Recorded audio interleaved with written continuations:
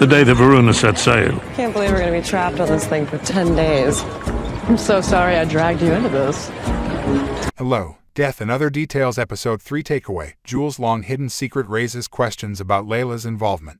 Los Angeles, California. With each episode, Hulu's new murder mystery series Death and Other Details becomes more intriguing. Dive deeper into the twisted web of secrets and lies in Episode 3 of Death and Other Details. As Jules' long-hidden secret emerges, the plot thickens, and suspicions surrounding Leila intensify. Uncover the buried truths, explore the characters' complex connections, and witness the emotional turmoil that ensues. Don't blink, every detail matters in this suspenseful episode. Subscribe now for an edge-of-your-seat experience. The series creators, Mike Weiss and Heidi Cole McAdams, have done an excellent job of keeping fans engaged with intriguing twists and cliffhangers. The plot revolves around Danny, aka Keith Trubitsky, and his murder investigation while on a luxury cruise. Rufus Coatworth, a well-known private investigator, teams up with Imogen Scott to solve the case, despite the fact that she is one of the primary suspects. Interpol discovered Jules Toussaint as an alias for crime. Rufus and Agent Hilda learn Jules' secrets. In the third episode of Death and Other Details, the murder mystery begins to unravel.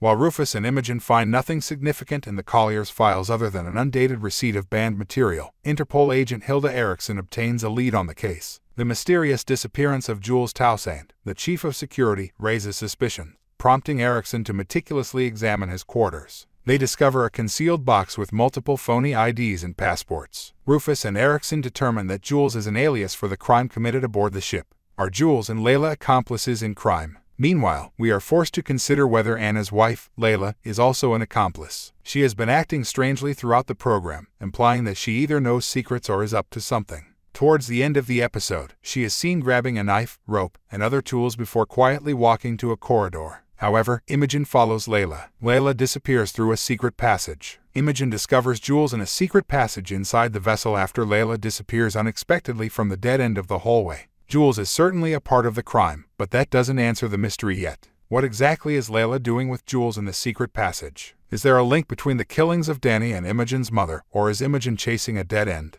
Will Interpol's probe reveal the illegal material discovered in Collier's files? Things are about to become interesting in the next few episodes. Thank you for watching.